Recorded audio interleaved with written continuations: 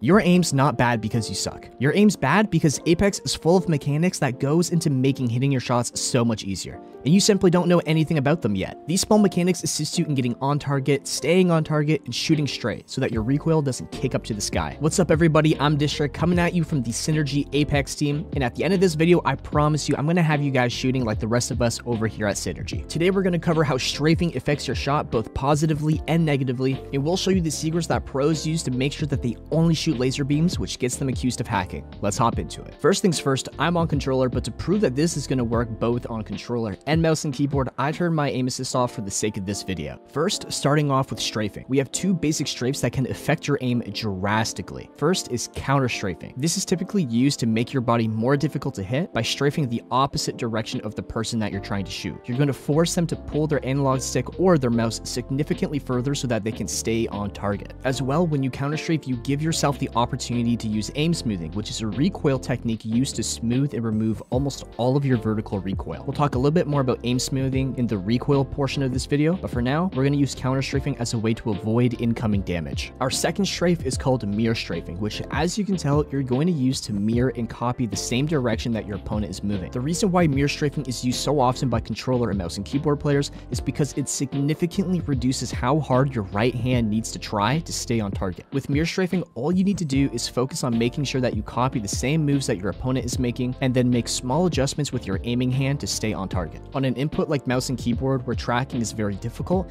this makes tracking significantly easier.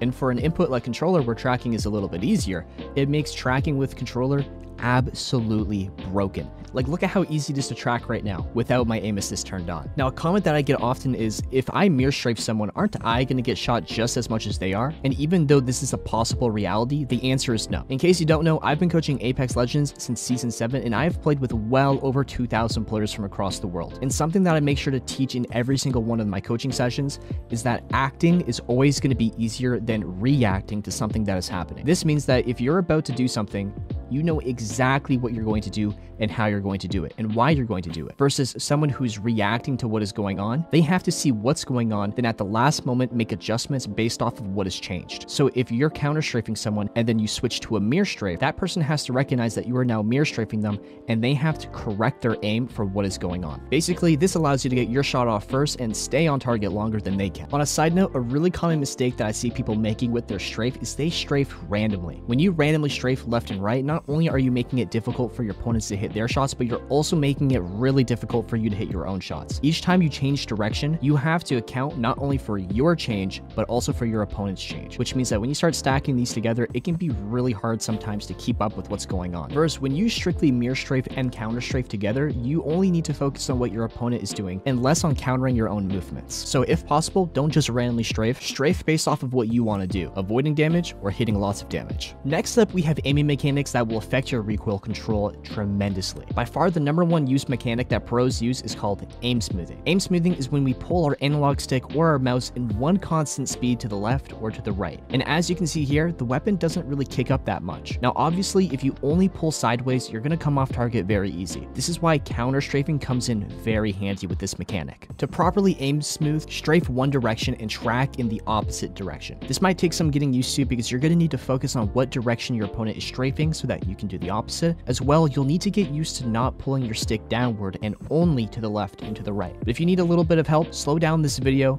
and check out my controller display to see how I'm doing it. Next up is pattern control. This is what 99% of the player base uses, and they aren't really even doing it right to begin with. Each weapon has its own specific pattern that it follows when shooting, meaning that once you understand what direction it's going to kick up, you can just pull down in the opposite direction to control it perfectly. But if you don't know what your favorite weapon's recoil pattern is, you can just turn on the hit markers in the firing range and shoot a wall to see it. Or if you want instant access to every single pattern, head on over to my Discord server and check out the weapons channel and type exclamation mark followed by the name of whatever weapon you want. That's going to pop up with the little box showing you the damage output as well as what the pattern is. It's completely free, and all you need to do is follow a couple steps to get access to the channel. Oh, and my server also has over 11,000 people in it, where we have a rank section to find teammates of your skill level. Now, with there being over 20 different weapons in Apex, it can be really hard to remember each single recoil pattern. That's why it's important to know that every ammo type has its own general recoil pattern. For example, the light weapons like to kick up and to the right mostly, versus the heavy weapons like to kick up and to the left. Now just a quick note, the Spitfire used to be a heavy gun, so if you weren't an OG Apex player back in the day, you may not know that.